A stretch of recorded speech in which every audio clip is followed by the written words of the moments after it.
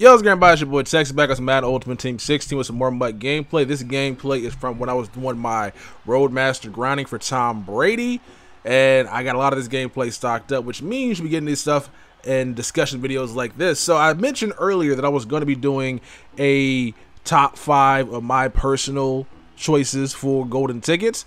Unfortunately, I did not pull a golden ticket, and the list that came out for the unofficial golden tickets looks pretty nice. Frank Gore, Jarvis Landry, DeMarcus Ware, DRC, Kendricks, Wilson, Calvin, AP, Johnny Manziel, Michael Vick, Emmitt Smith, Ricky or Roy Williams, one of those two. It's Roy Williams. Like, ain't no Ricky in this game right now. Wes Welker, Richard Sherman, Eric Berry, Romo, and another Dick Lane based off as Easter. So that's the unofficial list, and I can't really fault these guys. A lot of these guys either want a bunch of coins or make their favorite players. And if I did get a chance to pull a golden ticket, I would be more inclined to make one of my favorite players. Hence the title of the video, my top 5 golden ticket choices. Now, you guys may not agree with my choices. If you guys don't agree with my choices, don't yell at me down in the comment section, because a lot of the choices I'm going to name may be players that you guys want and players that I do, so don't get mad at me. Just go ahead and leave down in the comment section below what 5 GT or what 5 players you guys would create if you guys were lucky to pull a golden ticket. So let's go ahead and get it started with number 5. And fortunately, this guy probably wouldn't got created because EA did the right thing, and it was going to be Marquette King. For the longest time, I've had a weird relationship with this Marquette King. Back in 2014, EA dropped the final edition Marquette King, and for some reason, they just didn't realize he was fast. And that's why I came up with a thing called the dartboard theory. They just give cards random stuff without actually looking at what they're actually good at. So Marquette King, fastest punter in the NFL, actually not the fastest, second fastest in the NFL. One of the only black punters, played receiver in college, so he has some speed behind him. They dropped this card back in 2014, the final edition, when it first came out, and they gave him like 60 speed, something like that. And because of that, I decided to go ahead and campaign for this guy to get 90 speed, and with the support of you guys, my subscribers, as well as my Twitter followers, we got his speed changed to like 80 something. It was a nice upgrade from a 60 to an 80. It's not that big of a deal in the grand scheme of things, but it's just attention to detail that makes sense. A company that makes a lot of money putting out games, they need to pay attention to the small details, because it shows that they care about the game they're putting out. It is kind of annoying to see them just do things completely different when how players play in real life, which lets you know that these guys really aren't watching football. They're pretty much just making it up as they go along, and if they actually were to pay attention, they can give guys more attributes that make a lot of sense, and more people will complain less. Simple as that. But a lot of these guys don't pay attention down there at EA as much as that we would like them to, and because of that, we get all the negative stuff over on the Twitter after something drops. So Marquette King came out with low speed. We campaigned, got his speed changed, and I kept saying ever since then, if I pull the golden ticket, I make a Marquette King. Now the community will be pissed at that, and that's why he's 5 on my list. Like, he'd be the 5th person I would choose, simply because we wouldn't expect a punter. Plus, it will give us an opportunity to see if kick power actually matters in this game. I want to see if he can get 102 kick power, if that's actually going to result in him kicking the ball out of the end zone. If not, we know over 100 stats in this game, or over 100 attributes in this game, don't actually matter. And if that's the case, why do they keep dropping cards with 101 hit power if over 100 attributes in this game don't actually matter? So that is number 5 on my list. Number 4 on my list is a tie between 2 players, 2 of my favorite mud halfbacks of all time. Back in 25 and back in Madden 15, it was Reggie Bush. Reggie Bush was amazing. Now this year, my man crush goes to Jerick McKinnon. Those are my 2 favorite Ultimate Team halfbacks of all time. Like, those 2 guys are just spectacular. So it depends on how I'm feeling that day, but Reggie Bush this year is not that good as compared to what he was in the past years, especially with aloofness not being as important. But Jerick McKinnon, man, his gold card set the standard for all halfbacks in this game. Every single elite card that dropped in this game, I would always compare to McKinnon, and a few compared pretty well, but then you look at the price. Jerick McKinnon is going for 1.5 thousand coins, and then this 92 overall Lamar Miller's 300K. Like, what is going on here? I said 300K. I meant to say 300K. Whatever. Anyway, you guys get my point. Jerick McKinnon has been and probably will be the best halfback in this game for his price, and so it'd be nice to see him get an upgrade. He kind of got shafted this past season. He had, I think, 1 good game and didn't get an upgrade card, because I think if EA did get Jerick McKinnon a card, it would break, like, oh my god, yo, it would be ridiculous, man. Like, a elite or an 80 plus overall McKinnon card will probably have at least 95 speed, better pass, but a card will probably be on everybody's team, and they couldn't do it, so they shafted him. So 4 on my list is a tie between McKinnon and Reggie Bush, with me more so leaning towards McKinnon because he plays extremely well this year, and Reggie Bush has kind of had a litany of just bad cards, just a litany of bad cards. So those are the 4 on my list, and now number 3 as this Marshall Faulk. Come on, man. Come on, man. That's what we doing right now, breaking all these tackles. Number 3 on my list would be a better, accurate Cam Newton. Cam Newton gets amazing cards in this game every single year. Good speed, good trucking, good all that nonsense, but he just can't throw the damn ball.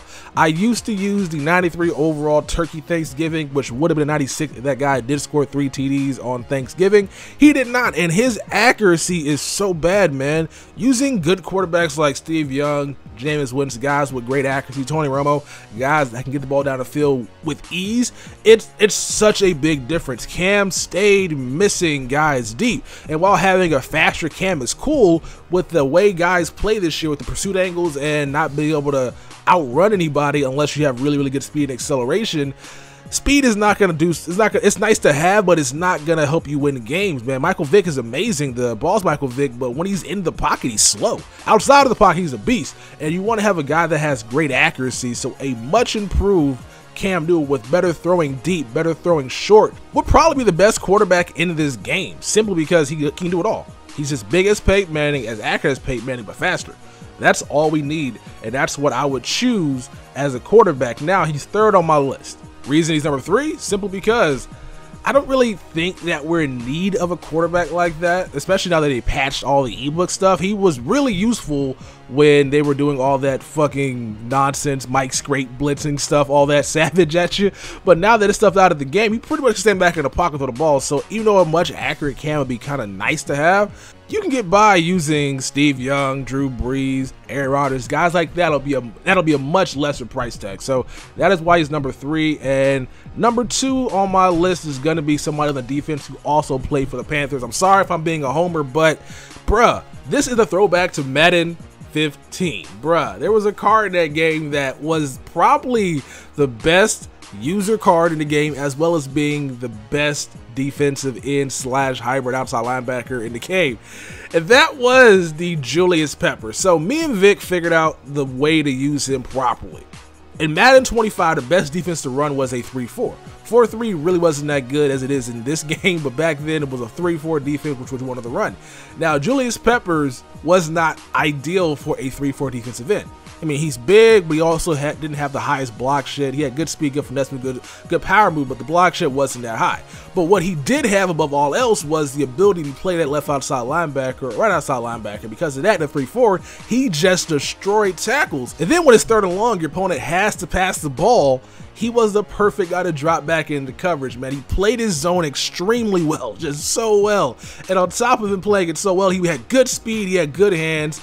And if you really wanted to use him, you could. If you really wanted him to play those glitchy out routes, you could play it so shallow, man. That's the greatest thing about using guys that are tall in this game. Height doesn't really matter that much when it comes to influencing how guys catch passes on aggressive catches, all that. It matters more when it comes to using guys on defense, because it allows you more margin for error. You can pretty much play so shallow underneath the route, and as long as your guy jumps up, you may make a play in the ball and get it picked. So he was so fun to use, and he was just so fun to see him go against the left tackle or the right tackle by himself and just completely destroy the guy, force a sack in the backfield. He was ideal. And this year, Julius Peppers, oh my god, he's trash. Like, his best card, I think, has like 85 speed. It's not fast at all, man. That's not really that great. And on top of that, he's not really good at anything. Like, his gold card that dropped in the game, like, they nerfed him completely, man. Just like they're gonna nerf Anthony Barr next year. You can book that. His elite card last year was so much better than his elite card is this year, and I would like to make a golden ticket Julius Peppers at right end, so he has the updated version from his flashback card. It's like a 99 overall, and then that guy can be played a left outside linebacker. And if you really are savage with it, you can either sub that guy at the linebacker in the game, or you can put him down at the defensive line if you want him to play that position. So the ideal user linebacker with good speed, block shed, power move, finesse move is Julius Peppers, and I'm hoping that somebody wises up and makes one this year because he'd be so fucking amazing. And for those that are saying Texas, we have Anthony Barr in the game. I know we have Anthony Barr. He's amazing. Just imagine a juiced Julius Peppers and a Barr on the same field. Bro, you're not losing any games. Like, you're not going to give up any touchdowns. Flat routes are going to be covered, as well as the pass rush is going to be vicious. So just make him Peppers, man, and hopefully next year his card is much better. That card is a Mutt legend. Like, I mean, like, if he got a boss card, I wouldn't be mad. Like, I'm more mad that Cromartie got a boss card. Cromartie's not a Hall of Famer, whereas Peppers is probably going to be a Hall of Famer. So if you got a boss 24-hour card, we'll be mad at that whatsoever. And now there was one, and this golden ticket would be the one I would create over everything else if I was afforded to. Now, because I am not a big believer in golden ticket offensive linemen or defensive tackles and safeties and all that, I like guys that you can either see an impact with, like quarterbacks, halfbacks, guys you can actually play with, because what's the point of getting somebody that expensive just so he could play by himself? I want to use that guy. So those guys aren't who I would want, but looking at this guy right now, I think he would be the best card in this game. Now, unfortunately, he's out of position, so I don't think EA is giving us an opportunity to create out of position golden tickets this year. But cornerback Ronnie Lott, if he got a golden ticket, he would be the best cornerback in this game. I mean, look at this dude's attributes. He is ridiculous. Hot block shed, good speed, good man, good zone. And the block shed is more important above everything else. Everybody in this game runs inside zone. It got to the point where I ended up putting strong safety Jason Taylor at my nickel just so he can get block shed and get the halfback in the backfield. Like, it's been insane. And then you got the guys out here that will put Ben Hartstock, Lee Smith, Vance McDonald, all these guys in at receiver just to pancake your defensive backs. Now, while that is a sound strategy, there just is not that many cornerbacks in this game with the hot block shit.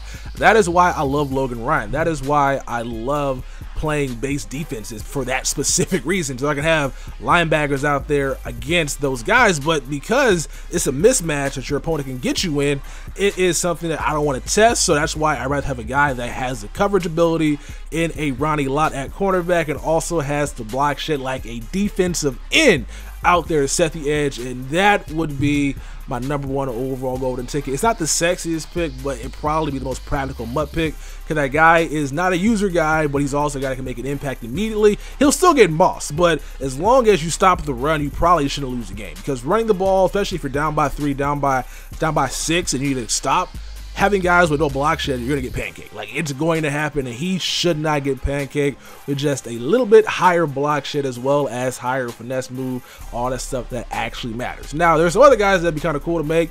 Von Miller, but he already has an OD card, so I don't see the point in making another Von Miller just so he has 99s in a few spots. That's not really going to be worth an upgrade. But yeah, there's a ton of cards that I could basically list as honorable mentions, but those are my 5. As I said at the beginning of the video, I hope you guys don't destroy my 5 choices. Instead, leave your 5 choices down in the comments section below. If you guys agree with my list, let me know if you guys agree. If you guys don't, explain it, but also explain it in a way where you're not going to get blocked. A lot of you guys are mean out there, man. I say Marquette, can you guys might yell at me? I remember at the beginning of last year's Madden, I tweeted at EA wondering if kickers and punters were going to be gold players in your packs. I heard a rumor that they weren't going to be the gold card in your pack anymore. They were just going to be upgrade from the silver or bronze.